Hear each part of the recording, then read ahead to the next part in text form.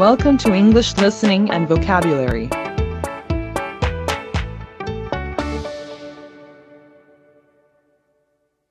Part 1. You will hear a woman phoning a friend to get information about a job agency. First, you have some time to look at questions 1 to 5.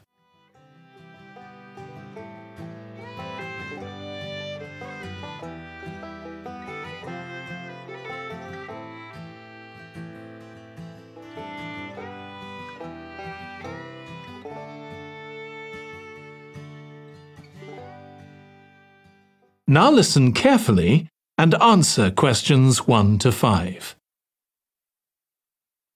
Hello, William. This is Amber. You said to phone if I wanted to get more information about the job agency you mentioned. Is now a good time? Hi, Amber. Yes, fine. So the agency I was talking about is called Bankside. They're based in Docklands. I can tell you the address now. 497 East Side. OK, thanks.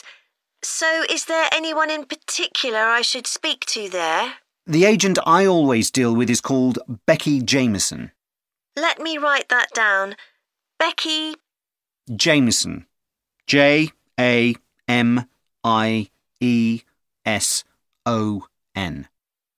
Do you have her direct line? Yes, it's in my contacts somewhere. Right, here we are. 07866 510 333. I wouldn't call her until the afternoon if I were you. She's always really busy in the morning trying to fill last-minute vacancies. She's really helpful and friendly, so I'm sure it would be worth getting in touch with her for an informal chat. It's mainly clerical and admin jobs they deal with, isn't it? That's right. I know you're hoping to find a full-time job in the media eventually, but Becky mostly recruits temporary staff for the finance sector, which will look good on your CV and generally pays better too. Yeah, I'm just a bit worried because I don't have much office experience. I wouldn't worry. They'll probably start you as a receptionist or something like that. So what's important for that kind of job isn't so much having business skills or knowing lots of different computer systems. It's communication that really matters, so you'd be fine there. And you'll pick up office skills really quickly on the job. It's not that complicated. OK, good. So how long do people generally need temporary staff for? It would be great if I could get something lasting at least a month. That shouldn't be too difficult. But you're more likely to be offered something for a week at first, which might get extended. It's unusual to be sent somewhere for just a day or two. Right. I've heard the pay isn't too bad. Better than working in a shop or a restaurant. Oh, yes, definitely.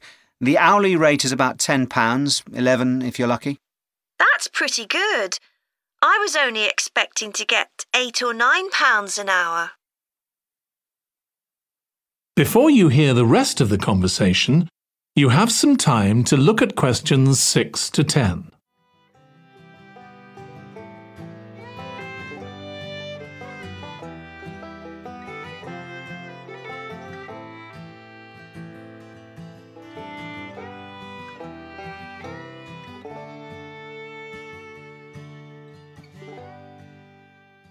Now listen and answer questions 6 to 10. Do you want me to tell you anything about the registration process? Yes, please. I know you have to have an interview. The interview usually takes about an hour, and you should arrange that about a week in advance. I suppose I should dress smartly if it's for office work. I can probably borrow a suit from Mum. Good idea. It's better to look too smart than too casual.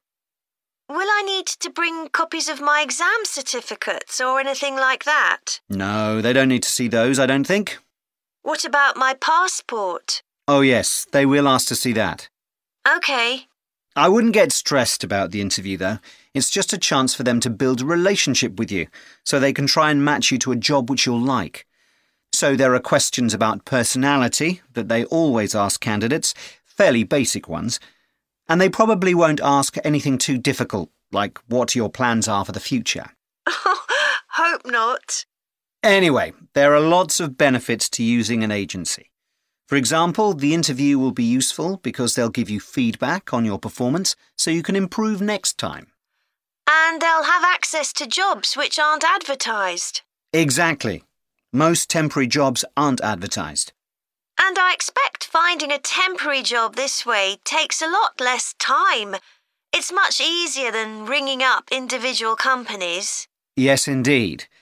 Well, I think I've covered everything. That is the end of part 1. You now have 1 minute to check your answers to part 1.